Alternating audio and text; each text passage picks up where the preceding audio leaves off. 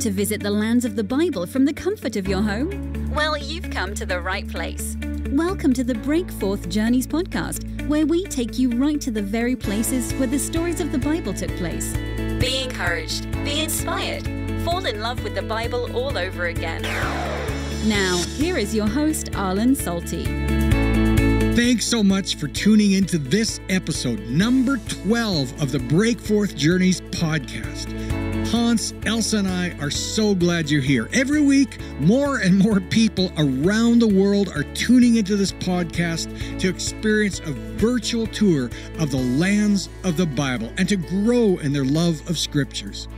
Today's episode takes us to Qumran. Now, Qumran is best known for the place where the Dead Sea Scrolls were discovered, and also for the largest ancient development found where the Essene sect lived. It is a huge development filled with ritual baths, ancient ovens, mikvahs, and so much more. Of course, most people want to head quickly to the Dead Sea just down the road where they can bob like a cork in the salt water. But before we do, let's visit Qumran. Our group is now gathered under a tent in Qumran. Thank goodness. This is the desert and it is a hot day. Before we begin our tour of Qumran, we want to learn a little bit more to better prepare us for the tour of Qumran that's about to take place. Now, Hans's message today may actually bring some surprises to you that you may have to ponder for a bit and maybe even search in the scriptures. We hope you are ready. So let's get started right away. Here is Hans.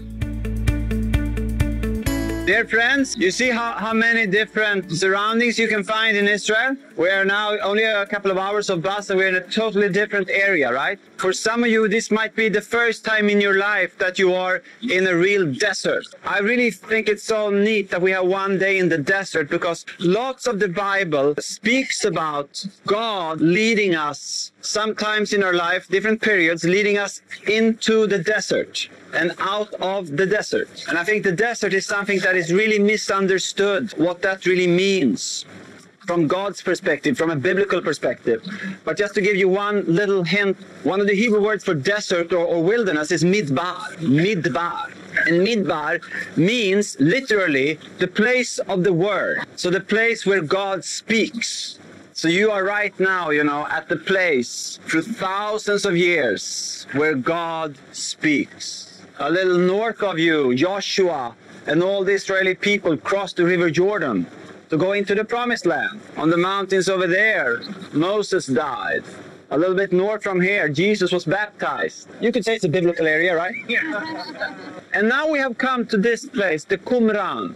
And to understand the people here, we have to go back to the 2nd century before Christ. At that time, the Maccabees, they succeeded in taking over Israel militarily, right? For the first time since 586 BC, the Jewish people had, in a way, autonomy, right? They ruled. They had the power, including Jerusalem.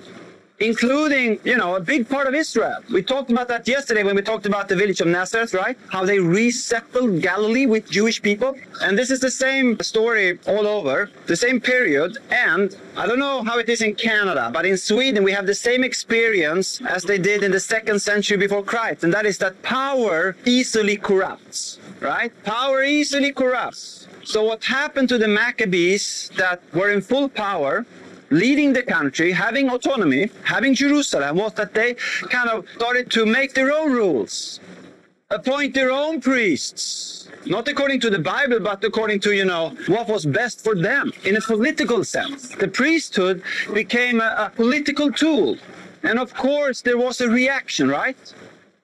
And people reacted in different ways, but this is really the setting to understand the different groups that were operating in the times of Jesus. Because they had their origin in the 2nd century before Christ. And one of the groups, the most unknown, the most mysterious, we can say, was the Essenes. And we know very little about them, but one part of that group went down here. That we know for sure. And they did this in opposition to the Maccabees, to the thing that they thought had become politically corrupt, including the temple in Jerusalem, and who was to be appointed as high priest and so on. So they came here, they reacted, and they decided to live a life here that was isolated. You see, this is like, reminds you of a monastery, right? That was not common at all for the Jewish people to live like this. But this was a reaction. And they developed, you could say, a school of thought, a school of theology of their own. But of course, it had lots of connection to the Jewish belief. They were believing Jews, right? So it was one branch of the Jewish people living down here. And archaeologists have found down here pieces of scroll or whole scrolls from the whole Old Testament, every book except for the book of Esther. So they really had the Old Testament as their foundation. And they developed a school of thought of their own, and you kind of got the feel of it when we watched the movie. Wasn't it a neat movie? Yeah. And, you know, it talked about them thinking about themselves as the sons of light. And guess what they called the people up in Jerusalem? Right. That doesn't mean Jerusalem as a whole, because actually we know now that in Jerusalem there was an Essene quarter, an Essene part of the city. So, you know, but still, they lived there. They were withdrawn. They were living in isolation. Death and life. They had life here and other people were kind of dead. And you heard about them preparing for the war. They had a strong eschatological mindset. Eschatological, speaking about the end times. They believed that the Messiah would come soon, and they believed that they were to prepare for the last battle. And they actually believed that there were two persons coming as Messiah. That's kind of interesting. One priestly Messiah and one royal Messiah, a king. The thing that is interesting is that Jesus mentions all other three groups. The other three groups that we have around in Jesus' days are mentioned, but not the group of the Essenes. We have the Pharisees. You know about them, right? They took the law in a serious way. They really wanted to live by the law, the Torah, right? In a strict sense, but they spread out. They did quite the opposite compared to what the people did down here in Qumran, right? They were in almost every village. They were known among the people. Jesus met them and encountered them pretty much everywhere in Galilee, for example, right? That was the Pharisees. And then we have the Sadducees. And the Sadducees, they were very much, you know, this is 200 years after the Maccabees. But the Sadducees, you could say, they took on the heritage of the Maccabees. They had the same kind of thinking. They were friends with the world. They had good relationships with the Romans. They earned lots of money when it came to everything that was connected to sacrifices in the temple and all the people coming up for the big feasts. They were the ones running the show. Lots of power, lots of money, lots of position, right? And then we have the zealots. You have the zealots, and you know, they believed in violence to bring the kingdom of God about. They believed in a military uprising. And that was, of course, also in a way similar to the Maccabees. They just took different pieces of the Maccabees thinking, right? And Jesus kind of, you know, he reacted in different ways to these groups. It's really interesting to see in the Bible, right? When it comes to the Pharisees, and that's not all the Pharisees that we meet a special group of Pharisees. So we shouldn't judge them all, but to a certain group of the Pharisees, you know Jesus, how he speaks? You can recollect it from the Bible, right? Yes, he's speaking about sincerity, being genuine in your faith. And then he comes to the reaction against the Sadducees. To them, he only says that when they come up and try to trick him, because they only believed in half the Old Testament. They didn't believe in resurrection from the dead. And Jesus just brushes them away. He says, you think wrong because you know nothing about the power of God or the scriptures. And then the zealots. I think they were thinking about making him king. Maybe they were the ones in John 6 wanting him to become king. You know, the miracles with the bread and the fish. They thought, this is a practical guy. This would be a good general, right? He can supply our armies. Let's make him king. But, you know, the way of the cross wasn't really their prescription. That was not their prescription, right? So that was Jesus' statement in relationship to them. But the interesting thing in the New Testament is that the Essenes are not mentioned. And some commentators feel that that might, in part, depend on that Jesus and John the Baptist actually, you know, were kind of close to them, you see? And one thing that is really interesting, we find in Luke 22:10. Jesus is telling a couple of the apostles, how to find the room that he has pre-selected for the institution of communion, right? And how are they to find the room? Well, Luke 22:10. Jesus said to them, "Behold, when you have entered the city, a man carrying a jar of water will meet you. Follow him into the house that he enters, and tell the master of the house, the teacher says to you, where is the guest room where I may eat the Passover with my disciples?" What is kind of odd with this description that Jesus gives? And a man wouldn't carry a jar?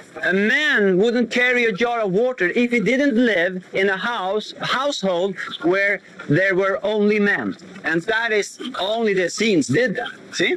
So that might be a little clue. And there are many other clues, but I can't go into that now. It will take too long time. Anyways, so what I would like to address now is that many commentators, lots of them feel that Jesus might have been here in Qumran, because this was up and about, running when in Jesus' days.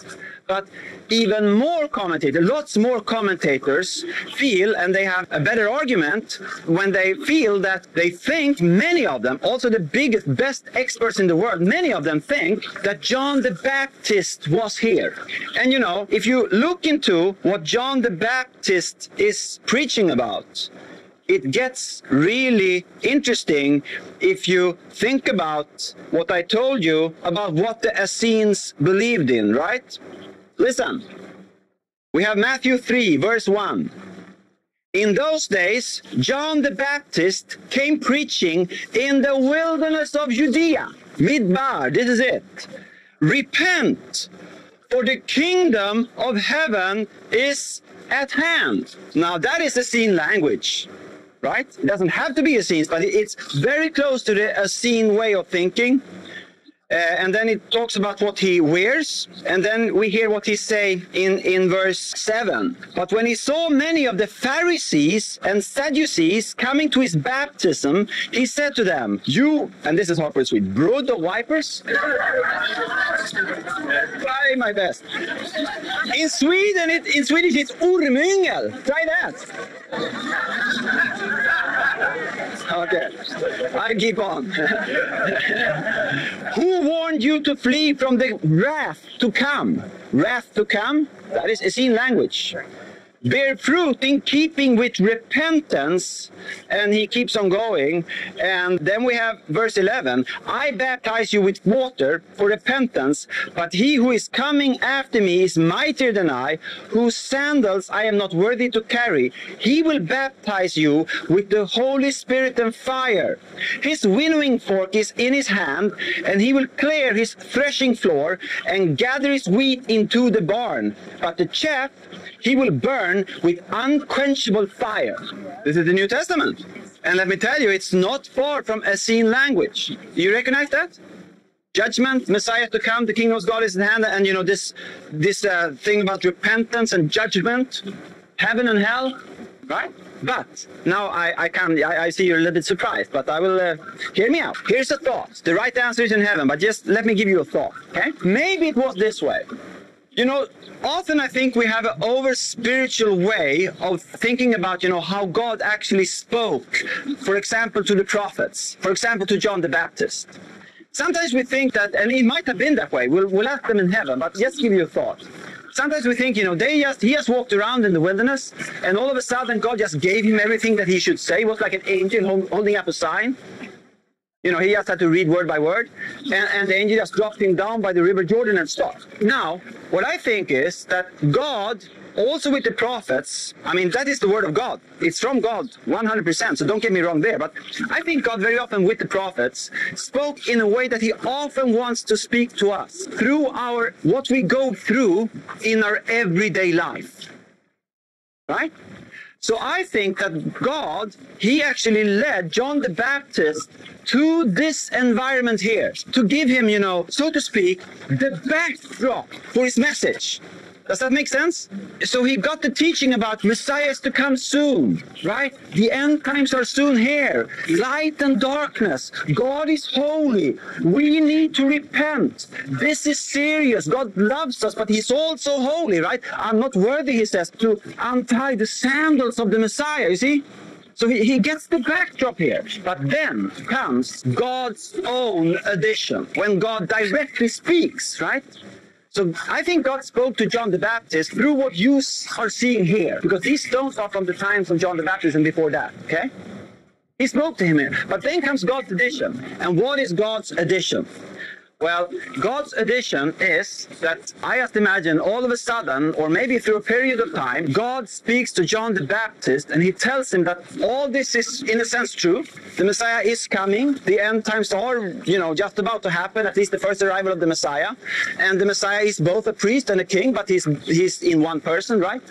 And then, I think God really shocked John the Baptist, because then God told him, now you take this message about holiness, this message about repentance, this message about the kingdom of heaven, this message about the Messiah coming soon. You take all this and you go down to the river, and I will come with my spirit, and then you just pour it out to everyone that wants to receive, and you include my forgiving love. So this holiness is to be, poured out to soldiers. Roman soldiers came there, to prostitutes, people who felt unworthy, who came there and they received a message that was really, tough in a sense. But it was also about kingdom of God, the Messiah coming, by grace, through God's loving, atoning grace, to love us and forgive us at the same time. And the last thing I want to say is that this might be a way that the Lord wants to speak to us more and more. We should be, you can say, attentive, that God really can speak through your everyday life. What you are experiencing, you think, well, I work at the farm, that's not so spiritual, or I work in a store, or I know these people, and I know that prayer group, or my small congregation, or whatever it is. I live by the woods, I live in the city, whatever it is. God can take that, and all of a sudden comes God's addition. When he speaks in his very word into your situation, and you suddenly find out that he's going to speak to you through what you have experienced maybe the last couple of years. But God's addition comes and makes it, God's own word to you. And when God sends you that way, please do as John the Baptist. Be obedient and do it. Let's pray. So, Lord, we thank you so much that you spoke to John the Baptist. Maybe he was even here. Thank you that you used what he experienced in his everyday life. We thank you so much for that. And now we just pray to you, Lord, that you would just make us aware, make us attentive, that you are there in our everyday life. And you might be right now speaking to us through things that we never thought would be something that you could speak through. So, Lord, let us just have new eyes when we look on our everyday life. And Lord, we pray for that addition also. We just long for you to speak in a direct way to us. And we pray that you would send us, as you sent John the Baptist, and that you would also make us meet people that are desperately in need of holiness, but also love, your love and your mercy. That we pray to you, Father, in the name of your blessed Son, Jesus Christ our Lord. Amen. Just like Hans prays, Elsa and I also pray that we'll all be attentive to God speaking to us in the ordinary things of life. Yes, God appears in visions and dreams, and of course through reading His Word above all. But God also speaks to us through the stuff of life, both the seemingly mundane and the extraordinary, as well as the mountaintop experiences and the challenging valleys. May we all be prepared to hear God's voice and then look for opportunities beyond that to share His love with a needy world. I want to let you know that we're gathering quite a photo collection of our travels to the lands of the Bible on our website. If you head over to breakforthjourneys.com, that's breakforthjourneys.com, you can see several photos of Qumran, as well as a couple of fun photos from floating in the Dead Sea. If you can't see the photos right away, just type Qumran in the search bar and you'll find it. Qumran is spelled Qumran. Qumran. as always, if you'd ever like to join us on one of our Breakforth Journeys trips to the lands of the Bible, don't forget to email us at info@breakforthjourneys.com. That's info@breakforthjourneys.com, and we'll be sure to let you know about our next spiritual journey of a lifetime. Don't delay if God is calling you. Hans, Elsa, and I look forward to meeting you again in our next episode of the Breakforth Journeys podcast as we take you on a virtual tour to the lands of the Bible where the Scriptures truly come to life. Thanks for listening to this episode of the Breakforth Journeys podcast. If you've enjoyed this episode, please leave us a review on iTunes. And remember to subscribe so you don't miss our next inspiring episode as we take you to another place in the lands of the Bible. For more information on this show, including links, beautiful photos of the Holy Land, and to learn more about our upcoming trips, head over to breakforthjourneys.com.